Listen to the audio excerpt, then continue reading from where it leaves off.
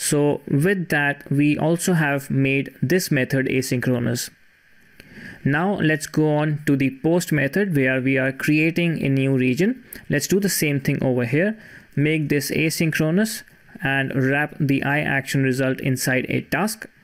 Now this is just converting the domain model, the DTO, to a domain model. That is fine. Now we are calling the DB context over here. So let's await on the DB context call and use the method add async instead.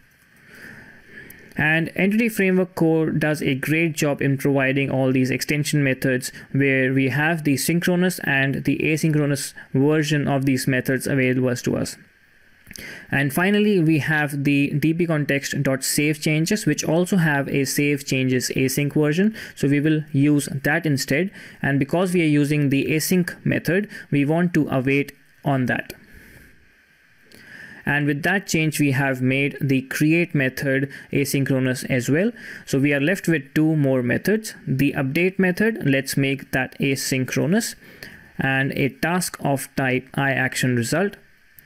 The first line is the DB context where it is checking if the region exists. So we will await on that and call the first or default async method instead. And after that, we have saving the changes. So we will call the save changes async method and await on this call as well. And you can see how easy it is with ASP.NET Core to implement these asynchronous programming techniques inside our application. The last method that we have is the delete method. So let's make this async, task of type iActionResult. And we want to make the first or default and change this to an async method. Use the async version of first or default and await on this. After that, we also want to save changes. So we will make save changes as save changes async as it is suggesting us. Now I want to point out that remove method doesn't have a remove async method. So remove is still synchronous. So we can't have a remove async method. So finally, when we have tracked the changes, we will just use the await and the synchronous method on the save changes. So the delete method, the remove doesn't have the remove async version. So we are just finally saving the changes asynchronously. So we have made all the changes back. Now we should go back to test our application and make sure everything is the same as it was before.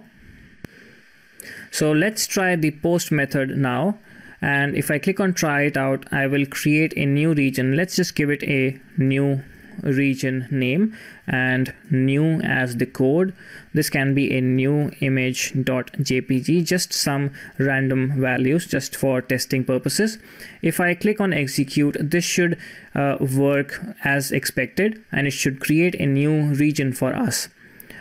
And it gives me a 201 back with the location. So we can quickly just copy the location and see if the resource exists, which it does.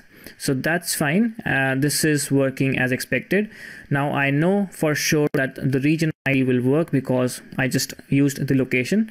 But for our testing purposes, I will still again try to fetch the new region back using the get by ID method. So execute that, and this has given me the success response as well. The put method, let's try it out. Let's give the ID. And let's say this is the updated new region and change the code to updated. And this is a new image.jpg. Again, some random values just for testing purposes. So I will execute this and should get a 200 back. And if I get all the regions back, should see the updated version of this added region. Now finally, let's test the delete functionality, and I will go to the delete method with the ID.